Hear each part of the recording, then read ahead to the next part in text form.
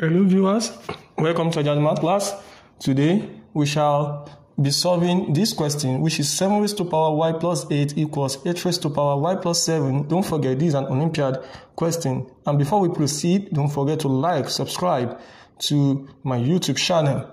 Today we are going to proceed with this. And for us to proceed, we are going to make use of the rules of indices. And don't forget that when you have s raised to power a times s raised to power b is the same thing as s raised to power a plus b.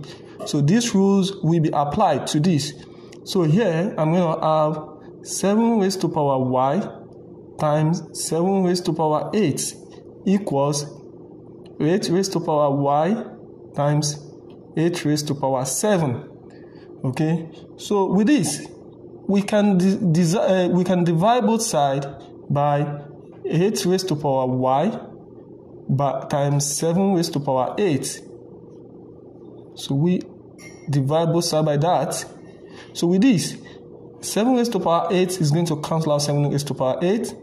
8 raised to power y is going to cancel out 8 raised to power y. So I'm going to be left with 7 raised to power y divided by 8 raised to power y equal 8 raised to power 7 divided by 7 raised to power 8. And also, I can, using the law of indices also, I can bring out this power out. So here I'm going to have 7 raised to over 8, everything raised to power y equals 8 raised to power 7 over 7 raised to power 8. So to both sides now, I'm going to introduce logarithm to both sides. And here I can have log this, also log this. Okay, and there's another rule for logarithm. When we have log a raised to power b is the same thing as b log a. So this is now going to be in form of my a, while this is going to be in form of my b. So this can possibly come to the back.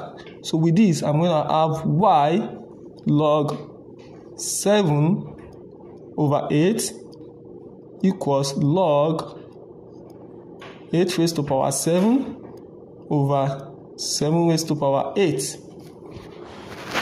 Now, I can make y subject of the formula from this.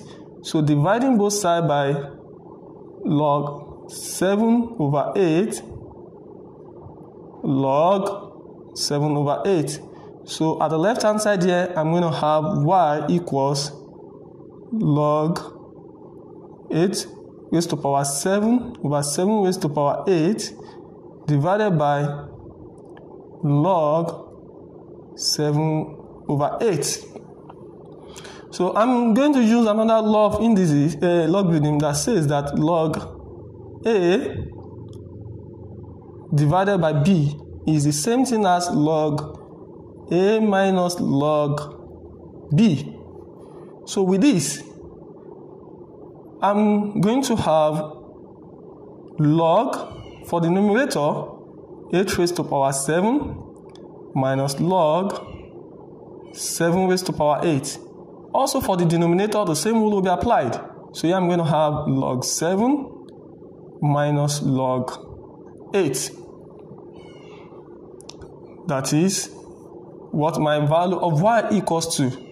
And from here, we can possibly say, using this same law that says log a raised to power b is the same thing as b log a, so the same thing can be applied here. So my y will be equals 7 can go to the back. So 7 log 8 minus 8 log 7, everything over log 7 minus log 8. And using our calculator, we are going to have that log 8